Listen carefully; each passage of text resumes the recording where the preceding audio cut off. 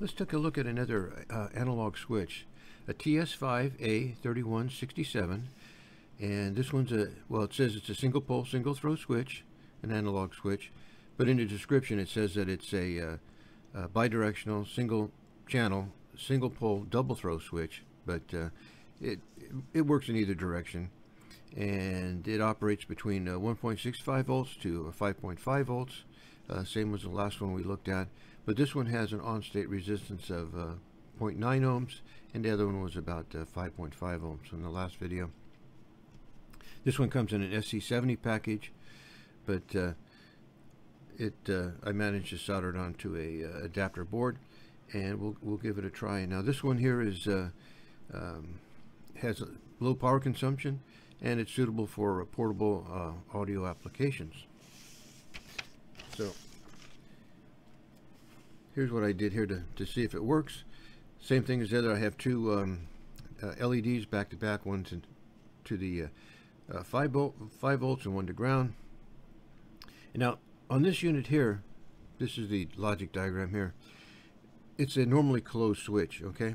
So this is your input here. When this is low, then the switch is closed. When this goes high, the switch opens up. Now you can't leave this floating though, because it'll turn off if you just touch it or something.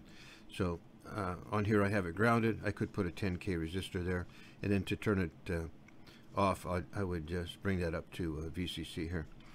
But right now it's going to be on, and it's because it's normally closed, and I eliminated the transistor I had in the last one. We're just coming right off the timer and putting a square wave into the common here, and then this is going to go from 5 volts to ground, and we'll turn on these LEDs here. So I've got it right here, and we'll turn it on, and there we are. The timer here it's set to 1 hertz, and just so we can see the lights. And this is the unit right there, and it seems to work fine. It draws less, or the on-state resistance is lower than the other one, and but it's normally closed all the time. So, and then I just take that in pin there and keep it low.